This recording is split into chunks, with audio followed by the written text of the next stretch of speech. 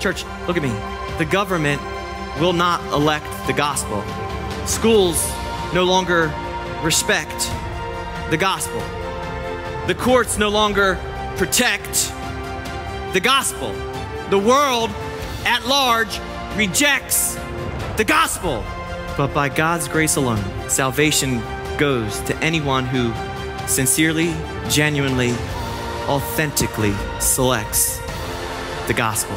And those who select the gospel, there will be a conviction in that person's life to stand firm, steadfast on the truth. You ain't moving me from this conviction.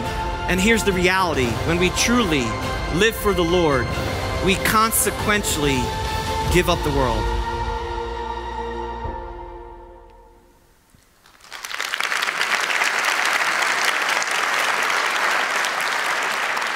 Thank you, church. Well, good morning and welcome back to Cornerstone Chapel on this last Sunday of a year that many of us, I believe, want to turn over as quick as possible. But let us wrap our minds around this one truth that regardless of the year turning over, it makes no difference if your heart doesn't turn over to Christ. The new year will not bring new circumstances. The new year will not bring new perspectives. I want to title this message and tell you up front where we're headed. It is called A Banner Year for the Church. Now, if you know anything about the term a banner year, it's usually associated with sporting events or teams or seasons, having a season of success, a time of great accomplishment. It was a banner year. Now, you might be saying, pump the brakes. I look back in my hindsight and see a year that cannot be classified as a banner year. What are you talking about, Pastor? Well, I want to elevate your perspective to God's perspective. Remember, in God's word, Genesis chapter 50, verse 20, it says this, that what man meant for evil, God meant, same word, for good. So I want to orient your hearts and minds around that one truth before we begin. And by the way, if you jump into the New Testament, you'll see a very similar parallel to Genesis 50:20 in Romans 8:28. Which says, and we know all things work together for what? The good. To those who love God, to those who are the called according to his purpose. So from Genesis to Romans, and then right there in the middle of your Bible, if you crack it open, you'll see Psalms chapter 145, verse 17, which says, the Lord is righteous, aka good, in all his ways, gracious in all his works. So what the truth is saying is God has allowed this year to unfold the way it has, so the church should see it as a banner year because of what he has wanted to accomplish in the midst of the church at large and in the hearts of every Christian. But I'm not done yet. My goal is to stabilize the souls of every Christian in this room and those watching online, contextualize the crisis and the problems that we're up against, and at the end of the message, mobilize the church to be the church beyond the building. Psalm 103:19, let's orient our hearts and minds around this one truth, big theology, which is a God of sovereignty. The Lord has established his throne in heaven. The Lord has established his sovereignty, his control, his economy, his authority in heaven, a place that transcends earth, where we're at, in this realm. God controls it. His kingdom, it rules over all. That word all emphasizes everything. God's kingdom rules over all. However, there's an interesting irony in the midst of God's sovereignty, and it's how his kingdom ruling over all is him giving man, you and I, over to our own rule. Wait, what?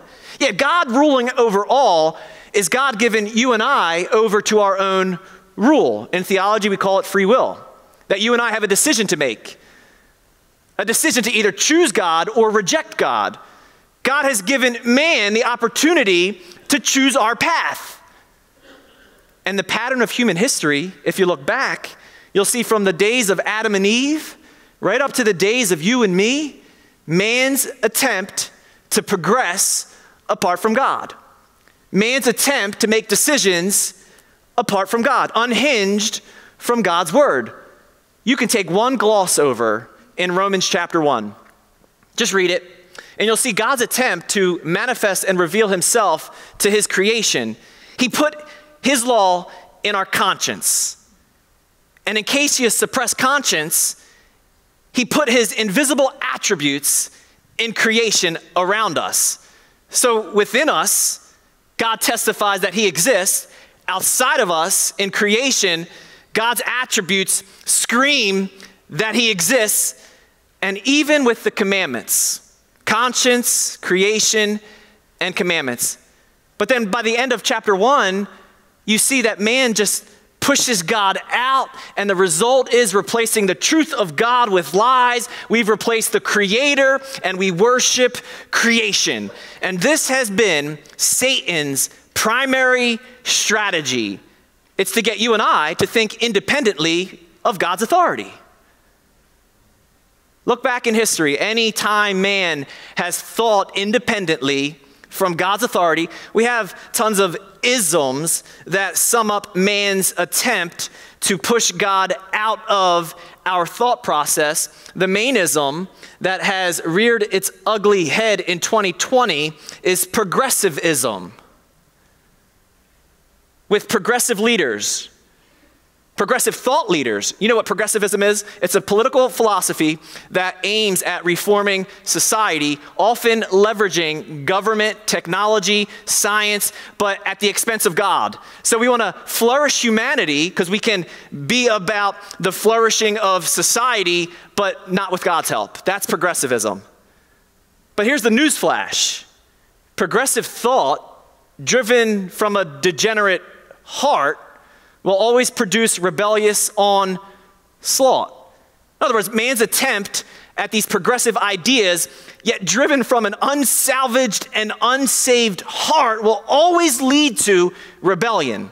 But that's why God put in place restraints, 4 of them. The first restraint that God has put in place to hold back evil in this world is moral order. Moral order, which is found in God's word.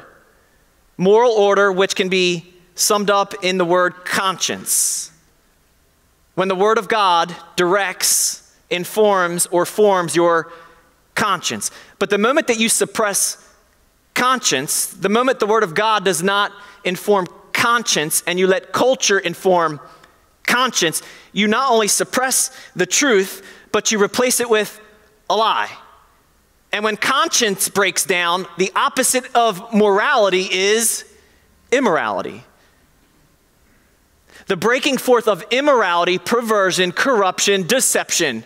Yet God said, I'm going to put a second restraint in place to check conscience. It's social order. And social order is made up of families. Families are the bedrock of society. It is a family, biblically, male, female, mother, father, husband, wife, that produce offspring, children. And social order, under the confines of the scriptures, even though moral restraints are suppressed or pushed down, it is mother and father who train up children in the way they should go so that when they're older, they will not depart from it. In other words, the family order is to check the moral order. Are we surprised that there's an attempt to attack the biblical family, especially in 2020? To attack the biblical husband and father, the biblical mother and wife? The enemy knows if he can remove that structure, all hell can break loose. In fact, every ill of society can be traced to fatherlessness, to the father being out of place. Always want to take a moment to make sure I address anybody in here who's a single parent and remind you that God sees you. Single moms, single grandmoms who have raised children because a man was either physically absent or emotionally distant. The Bible says God is a father to the fatherless. Remember that? He is a defender to any widow in here. See, after moral order breaks down, that restraint, social order breaks down, that restraint, God has instituted, according to Romans 13, another restraint. It's law and order. Law and order is made up of law enforcement, civil order. And again, we've seen an attempt to overthrow law and order. There's been a rally cry to defund the police. And when that restraint breaks down, you will see hell unleashed on society like never before. Moral order, social order, law and order, and the final restraint is where I want to land this morning. The final and fourth restraint that God has put in place is the church. It's spiritual order. It's you and I, Christians, filled with the great restrainer, the Holy Spirit. We're the ones that are pushing back the darkness. We are the salt of the earth. We're the ones that preserve the decay of the day when we're in our rightful biblical place. See, Isaiah 59:19 says this, when the enemy shall come in like a flood. Has it not felt like the enemy has come in like a flood in 2020? You know, what is a flood? Well, a flood is the water in a river that has banks and boundaries or restraints, and the water is kept in its place. But when the water rises above the water line and begins to transgress the restraints, you get a flood. And a flood destroys everything in its path. But the rest of the verse will cue us into the banner or the standard that we should be lifting up. In the midst of the enemy coming in like a flood, look at this. The Spirit of the Lord shall lift up a standard against him. Have you ever read this verse or heard this verse? Did you ever wonder what a standard is? It's a military term. It stresses a battle standard. This denotes a signal, a flag, an insignia that was attached to a long pole and set up in a conspicuous place. So picture a high hill or a city wall. The armor bearer or the flag bearer would come before the soldiers and they would put this battle standard into the ground. Why? Because in the midst of the battle, in the midst of the fray, in the midst of the chaos, it is so easy to get disoriented. It's so easy to lose your bearings. In fact, you could even turn on your own soldier, your own companion, because you're disoriented. And the reason for the flag, the reason for the banner was in the midst of that, if you got lost, you were to find that standard and not retreat, but go to it to regroup. It was a rally cry, a call to arms. And in 2020, I've seen the church retreating or silenced when we should be rallying around the only banner that we should stand under. Isaiah the prophet says this, in that day there shall be a root of Jesse who shall stand as a, you ready? Banner. Isaiah 11:10 if you want to look it up. Who shall stand as a banner to the people, for the Gentiles shall seek him, and his resting place shall be glorious. This was an enigma. This was a prophecy. It didn't have its fulfillment until Jesus. We just passed through a holiday that we call Christmas, which fulfills this prophecy where in a sentence, God wrapped himself in flesh and then unwrapped himself in death. Because when Jesus said these words, John 12:32, if I be lifted up, Jesus said, if I be lifted up, I will draw all peoples, ethnicities to myself. And then John gives commentary. He says, this he said, signifying by which death he would die. In other words, the cross of Jesus Christ, when that banner is flown, when that banner is lifted up and lifted high, Jesus draws people to himself. Right, when ministers get into a pulpit, whatever we lift up, we draw people to. Some ministers lift themselves up. So we often see a church following a man. You guys are blessed in this community to have a pastor who stands in the pulpit and he lifts up the gospel of Jesus Christ every week and every Sunday when you gather, that he orients your heart and mind around Jesus Christ, who is lifted up as the one who draws all people to himself. You see, what binds Christians together is not social, political, or racial compatibility. What binds Christians together is spiritual compatibility in Christ. See, I look out and I see a group of people who look just like me. Maybe not in color, but you're made of the same stuff. And we're all sinners. And the reason there's a common denominator is that we've all sinned and fallen short of the glory of God. But when we look into the scriptures, or it's communicated to us, I'm reminded that I deserve death because the wages of sin is death, but God interrupted that and I deserved it, and he inserted himself because the gift of God is eternal life in Jesus Christ. Let me introduce you to the common denominator of every Christian all around the world. His name is Jesus Christ. Jesus Christ alone. Paul would reiterate this point in Galatians chapter 3, beginning in verse 26. For you are all children of God, he wrote, through faith in Christ Jesus. For as many of you as were baptized into Christ have put on Christ. He chose this word put on, this term, putting on. The best example I can give you to drive this home, putting on is exactly what you did this morning when you put on your clothes before you came to church. Thank you, by the way, for doing that. To put on Christ, it stresses an external distinction, an external evidence. To put on Christ, just as I put on clothes to cover my shame, I also put on clothes as a form of external difference, external decoration. So when I put on Christ, there should be something obvious in my life that is external. It's our conduct. It's how we conduct ourselves as citizens of heaven planted on earth. It's the fruit of the Spirit that are born when you spend time connected to the vine. What will be produced in your life, which is evident to a non-believing, skeptical, critical world, is the love of Christ. Love, joy, peace, patience, kindness, goodness, gentleness, faithfulness, and self-control, restrained by the Holy Spirit. See, I want my Christianity to be infused by Christ alone. My integrity to be infused by Christ alone. My identity to be infused by Christ alone. Not my color, not my class, and of course, not my culture. We err greatly when we add an adjective before the most profound, nay, important and potent noun. And that noun is Christian. You are Christian.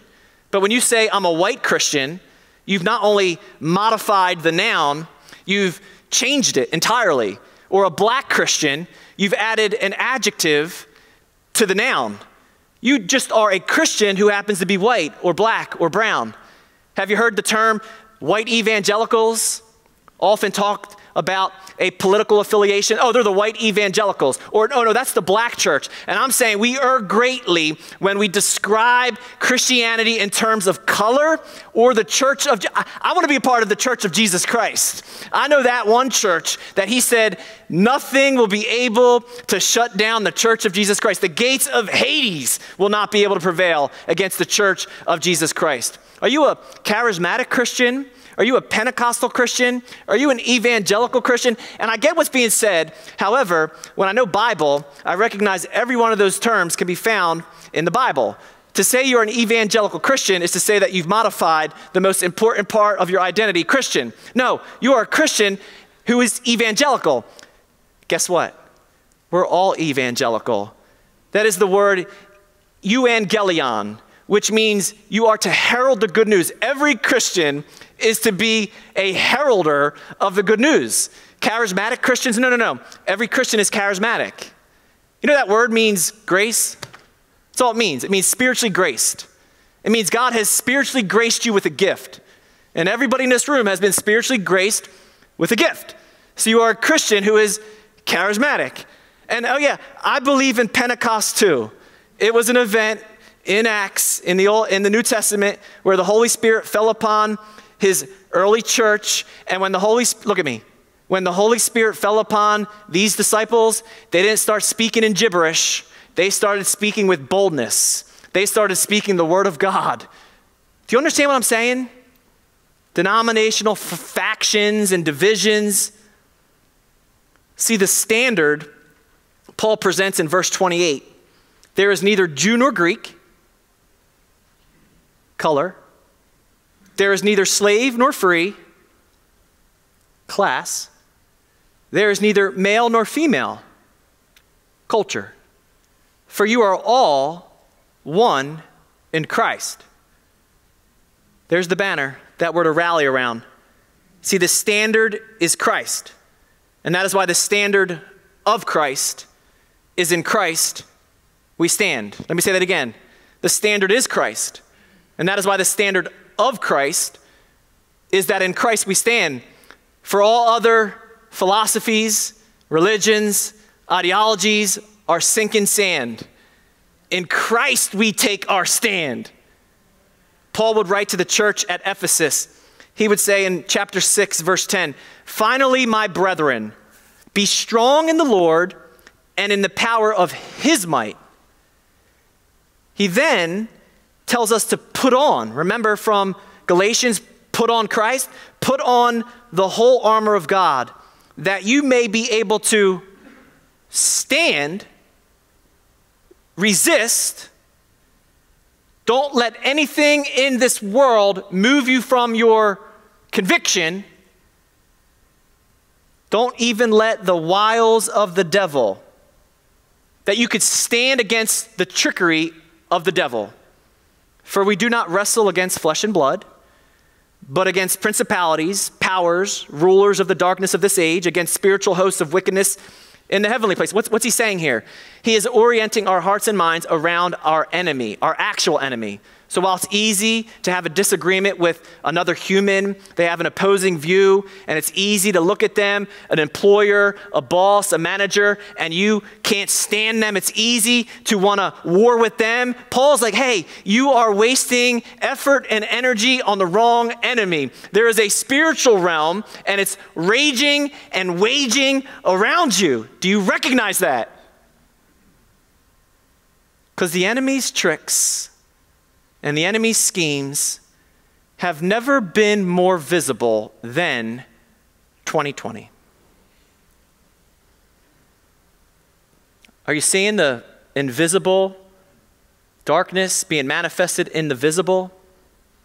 Are you able to see the enemy coming in like a flood? Are you seeing the enemy's tactic to get you and I to choose a side? Let's start with coronavirus. Let's move into multiple city riots, and let's end with the contention of politics. Choose a side. Are you for the right? Are you for the left?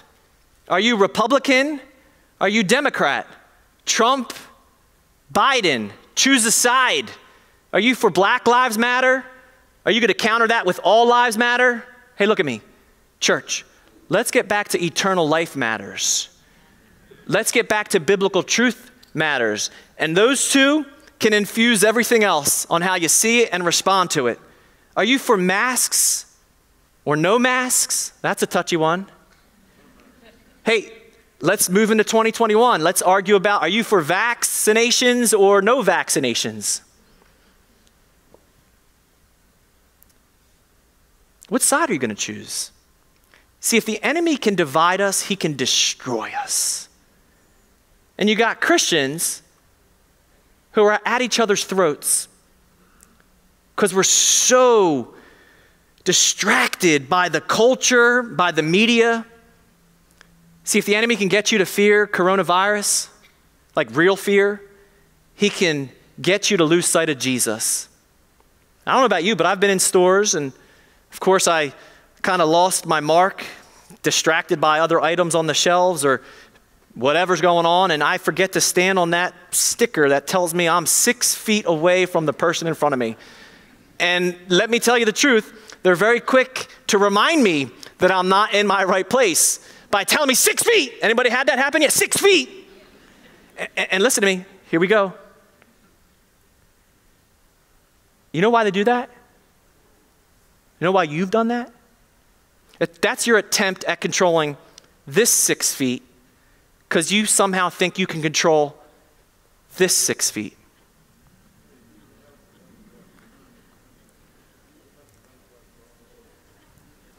The Bible says that not a single person will live a second longer than the time that God has ordained for you to live on planet Earth. And you don't have to fact check me on that. I'll do it for you.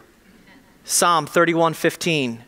My times, plural, are in your hand.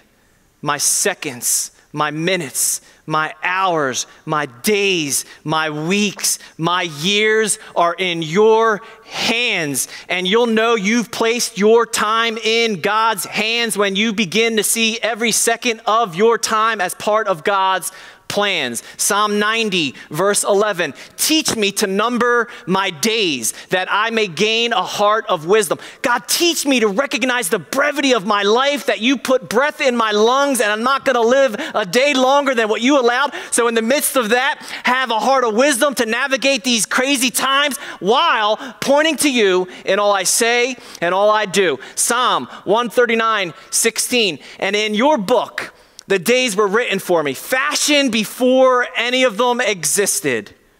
Psalm 23, verse 4. Yea, though I walk through the valley of the shadow of death, I will fear no evil, for you are with me. Listen, I get this is a sensitive topic, but the church has been divided over it. Notice I did not say anything about taking off your masks. I'm not telling anybody to ever take off their mask and go get cavalier. Nor would I say because you wear a mask that you're walking in fear. Did you get that? But there is a 99% recovery rate for almost every demographic. While each person makes their own decisions to live, ready?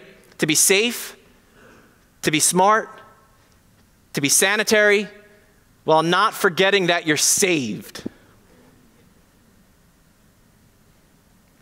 I guess this one stat might help. The median age of death for COVID is 78 years of age. The median age, the average, 78 years of age. Coincidentally, the life expectancy in the United States of America is also 78 years of age, which means it is very dangerous to be 78. Church, in all seriousness, when you think about all these issues that were moving at the same time, and you look at the church was retreating, or the church was silent. And a lot of people were craving their pastor to come to the pulpit and provide spiritual context. Give me biblical truth. I'm struggling. I'm getting lost in all the details and all the opinions and all the counter data and facts. Can't even trust fact checkers these days. The church should be rallying around the one true banner, the gospel.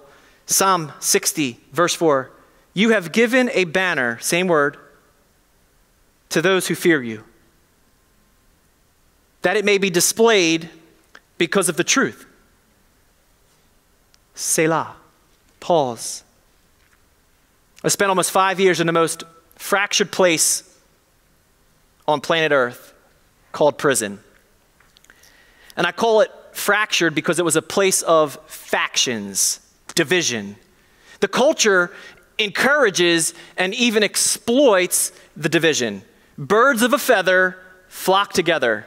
You are supposed to get in where you fit in, right? So the whites stay with the whites, the blacks stay with the blacks, the browns stay with the browns. Your crime can have you associated with certain inmates. It is the most fractured place to be. But I remember knowing enough about my God and the identity of Christian that I wasn't going to get in where I fit in. The Bible says I'm called out to show the world what the Lord's all about. It's the word ecclesia. It's what the church is. We are called out. We're to be separate. We're to be the light of the world. We're to be the salt of the earth. So I decided to start a Bible study. The only thing I could offer was the word. And I would sit at a table and I was amazed to see who showed up. All types of people, all types of backgrounds. Gang members would show up.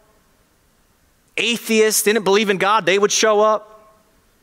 Satan worshipers, white supremacists, blacks, whites, browns, all sitting on these trunks in front of a table as I'm opening the Bible and teaching the Word of God. Now, I believe with all my heart, and I talk about this experience often because I believe with all my heart as a minister of the gospel this day that God gave me that experience to see concentrated exposure to the potency of Scripture.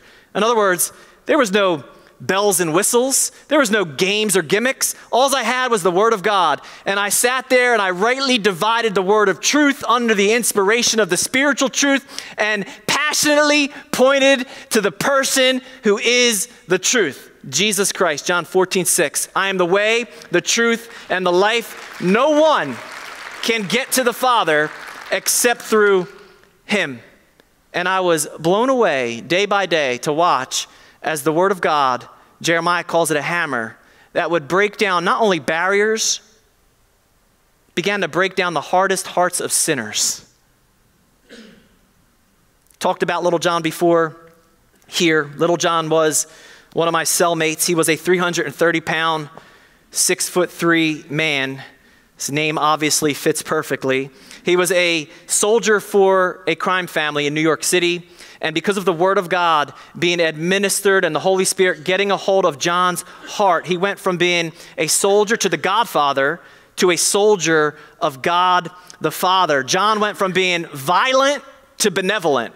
John went from hardness to humbleness. John went from crime to Christ. And everybody saw it. In fact, one day I was in the big yard.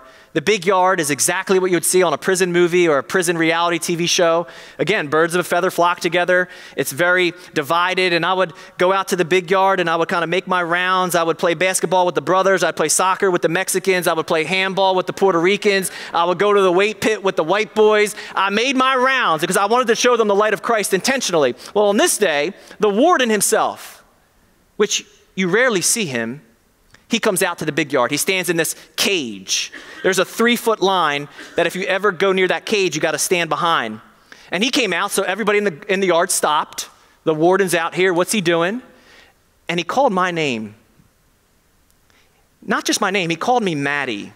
Hey, Maddie. So I stop. 2 thoughts. One, you don't ever want to be seen talking to the warden or a corrections officer in prison. Second thought, why is he calling me?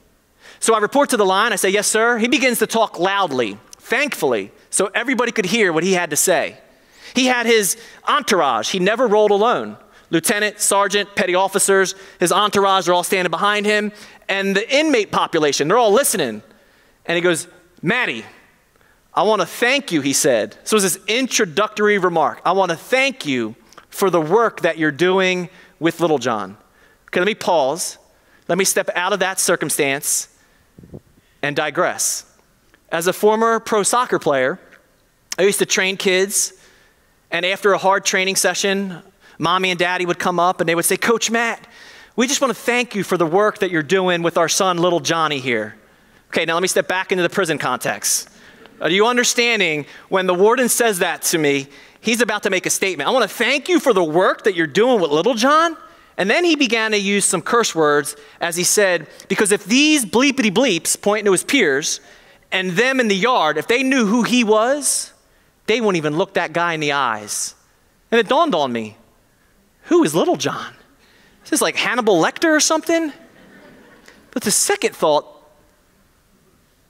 was that the warden made an observation. And he was saying, this guy, little John, he's been in my facilities before. I know his behavior. I know his reputation on the street. And this guy's present looks nothing like this guy's past. In a word, transformation.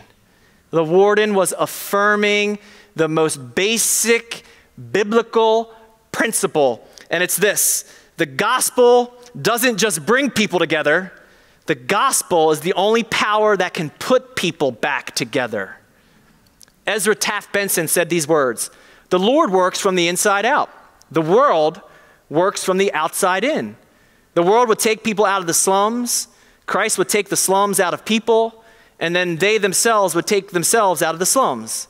The world would mold men by changing their environment. Okay, let me add to this. The world would mold men by changing their environment. Prison, rehabilitation, military. But Christ, he changes men who then mold their environment.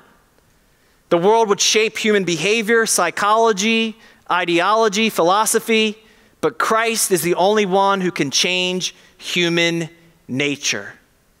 2 Corinthians chapter 10, verses 3 to 5. For though we walk in the flesh, we do not war in the flesh.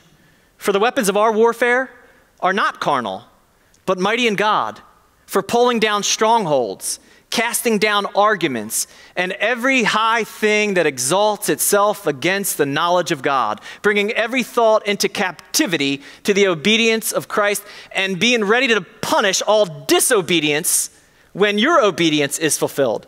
There's a lot there. Let's kind of like just talk briefly about the weapons of our warfare.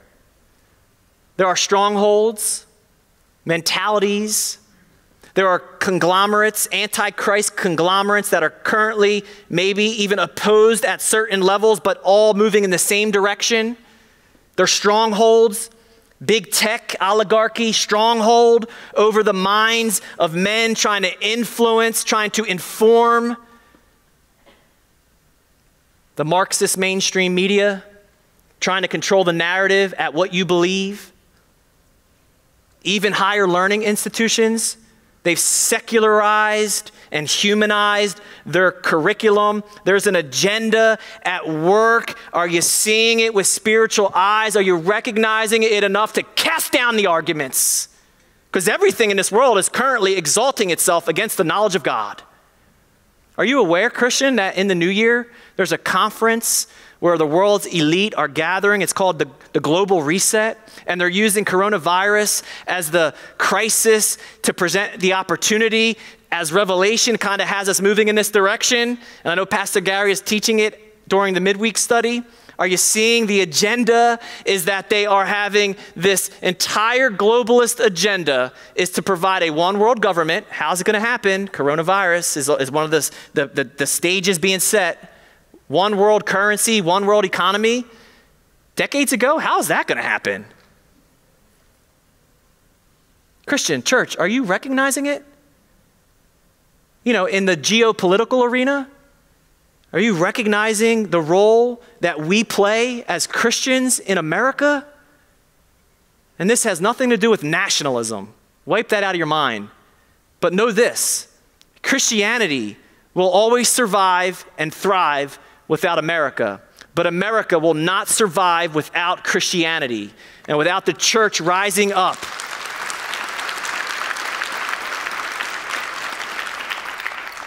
Sadly, some Christians are so blinded by their hate for the president that they're completely missing what's unfolding in the present. And those of us that are missing the fact that God is up to something, it's probably because we're focused on something other than God.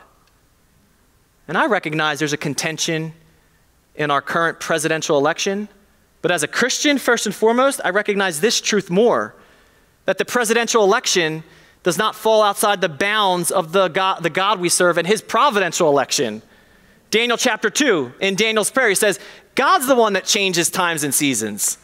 God's the one that removes kings and replaces kings. I want to orient my heart and mind around biblical truth. You want to know why? Because clearly, this war is not won by ballots. This war will not be won by bullets. This war will only be won by biblical boldness. And biblical boldness can only be born by spending time with Jesus. And to be biblically bold is to be free of the fear of man. I know there's a cancel culture out there that would love to cancel this message. I get that. But I know Bible. And Bible tells me cancel culture can cancel people, but they'll never be able to cancel the gospel. They'll never be able to cancel or censor biblical truth. So I lead with it. And that is why you have a pastor in this community that is going to hold to biblical truth. There's a reason why his election day sermon got over 1 million views. It's because people all across the world were craving truth and wondering why their pastor could come stand behind a pulpit and not tell them what's going on. You guys are so blessed. Do you see it? Do you recognize? Fear of man has silenced many pulpits. Fear of man has sidelined many Christians. Jesus said, if you abide in my word, that's a continual process. If you spend time in my word, you are my disciples indeed. And you will know the truth, and the truth will make you free. Free from what? Free from sinfulness. Free from worldliness. Free from fearfulness. It was the DNA of the early church.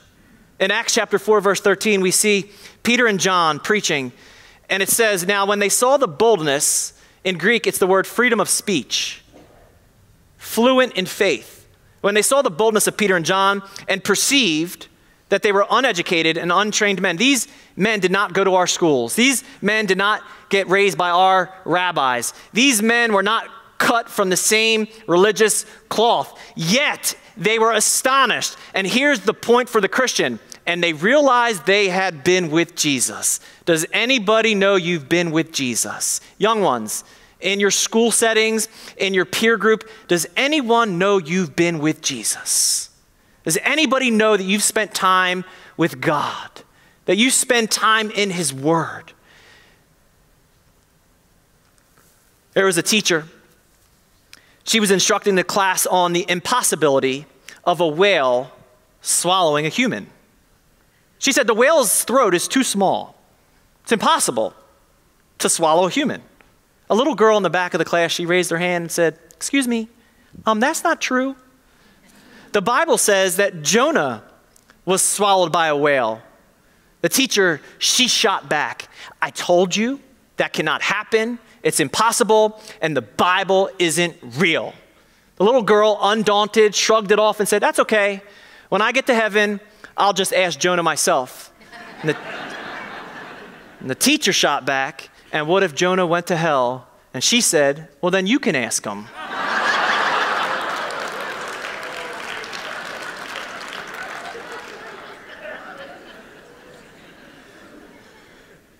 And there's absolutely no point to that story. There is, though. And the point is this. While the world tries to push God out of it, Christian, don't you dare let it push God out of you. Don't you dare let the world push truth out of you. Too many Christians have been sidelined and silenced because they're influenced by the news more than the good news. Too many Christians in 2020 have been informed wrongly by MSNBC as opposed to the Bible. Too many Christians are choosing to be swept away by the deception of every headline because they're not anchored in the Word of God, which is supposed to be our only lifeline.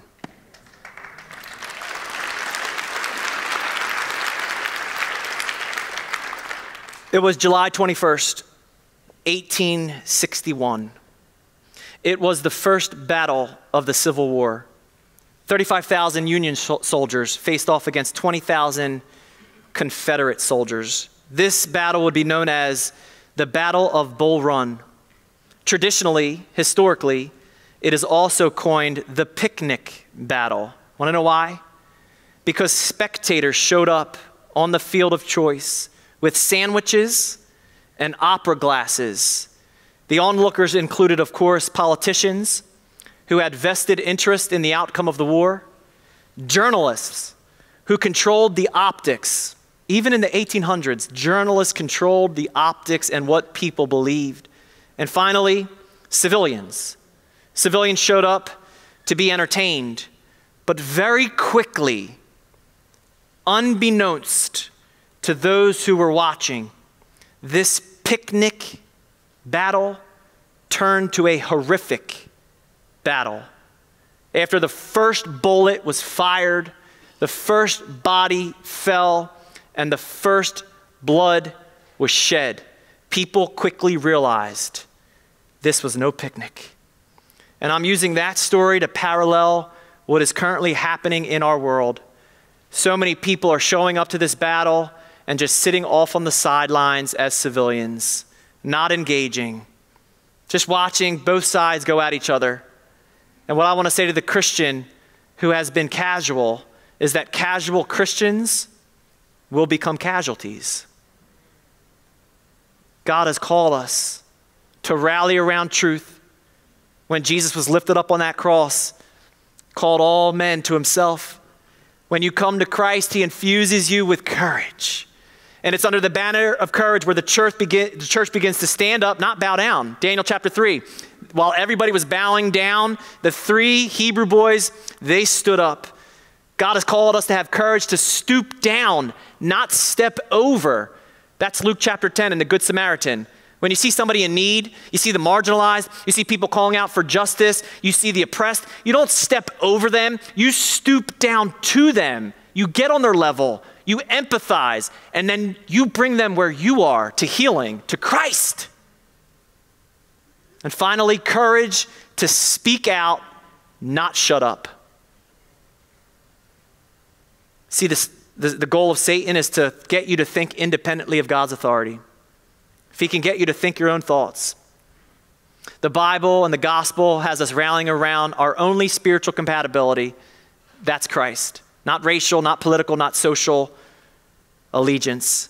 The standard of Christ is in Christ we stand. We fly that banner.